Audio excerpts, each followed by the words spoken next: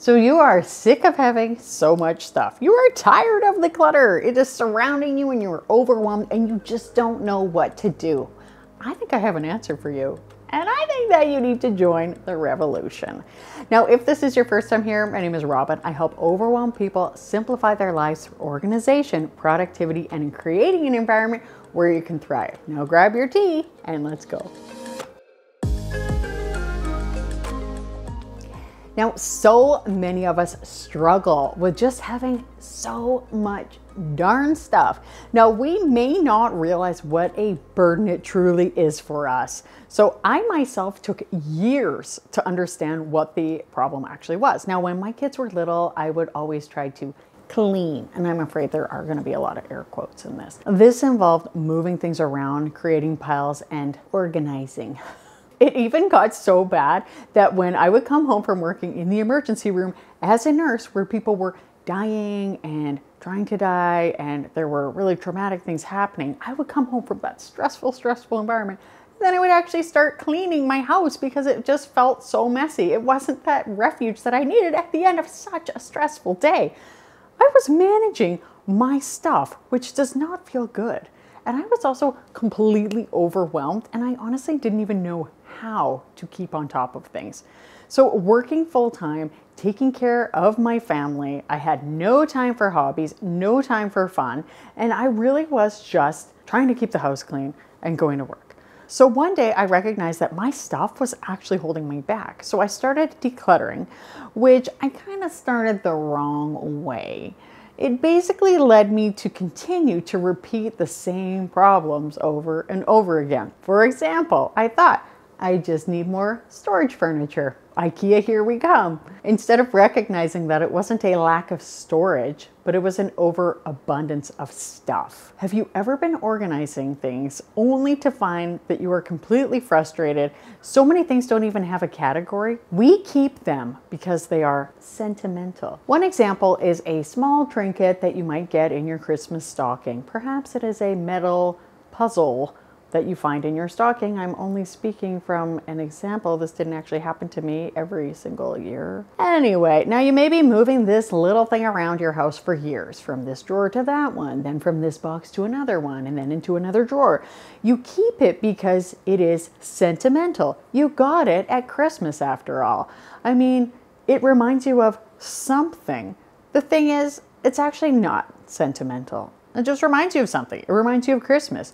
You might not even be able to identify which Christmas. We need to redefine what is sentimental. Sentimental items are not everything that reminds you of something. And I'm not going to get into that too much because I have a couple of other videos on that. But just remember, there's a difference between a trinket and a treasure. Now, I think we need to start a revolution. I want to start this revolution of minimalism. Now I know you're probably thinking, yeah, Robyn, you're a little late to that. That's actually been done. I mean, there's this person and this person and this person, and they have already started that. I'm actually not talking about a revolution of extreme minimalism. I'm actually talking more about a revolution of a different kind of minimalism, what I like to call reasonable minimalism. Now, a lot of people, when they think of minimalism, they think of a very stark blank space. Something that's not comfortable, maybe there's nothing on the walls, it isn't lived in. You might even imagine just having like one of everything for every person in the house. So maybe there are like 3 people in your house. You have like 3 cups and 3 plates, and then you wash them between every meal. It sounds like a lot of extra work, really, and a lot of extra washing. That may work for some people, and I am not at all dissing that, but I don't think it works for most. You also might picture yourself going without, but that is not what I'm talking about. I'm talking about reasonable minimalism. The whole point of my reasonable minimalist revolution is to get back to where we should be. Our homes that should be peaceful. A home that doesn't cause stress. Instead of coming home from the end of a stressful day and feeling more stressed, you actually come home and you feel calm and relaxed. It is a home that is peaceful and fills you up instead of tearing you down. Also, no more flagrant consumerism in our revolution. Instead of going shopping as a thing to do, how about going for a hike? How about spending time with friends or family, or quality time alone? You also won't have boxes of things that you are not sure why you are keeping. You won't have piles of things here and there. No closets that are just packed full. Just a home that serves you and is a place of peace. I'm going to get to the rules in a second, but let me know in the comments if you are joining me. You also probably should join our Facebook group because we are a very encouraging bunch of ladies and they are like so awesome in there.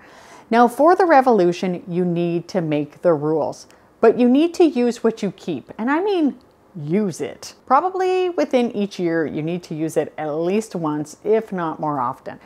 One example of something that I have chosen to keep is that I have an ice cream maker and I use it a couple of times a year. I feel like it's worth it for my kids to have homemade ice cream for now, but maybe not forever, but for now. And I probably won't keep it forever. Your clothes, do you wear them? Do you wear your seasonal clothes? You might not. Now, the odd piece you may not even use once per year, but some things you might wear a couple of times a year and it is very useful. And I think that's great. I mean, ultimately, the rules are up to you. You may also find that there are some things that you're like, I am choosing to not have this, and you prefer not to own it. I always talk about lending and borrowing things. I love my beloved bolt cutters, so you're gonna see that again. But I got them for $20, okay? They were used and they were perfect when I was building my trellis. I want to lend those out to people because I like to lend things to people if they need it. But I also like to occasionally borrow something instead of having to buy it. Although I will remind you, take very good care of the things that you borrow and also only lend things to people that will take care of your stuff. Now I am completely digressing here, but I want you to join me in the revolution. If you need help for actually how to declutter, I have my declutter checklist, which I will take you through the steps that I ask when I am decluttering, and I will link that below. Now we can run into some trouble when we are decluttering, and I made a video all about that here, so click it to see, and I will see you in the next video. Thank you so much for watching and join the revolution. Bye.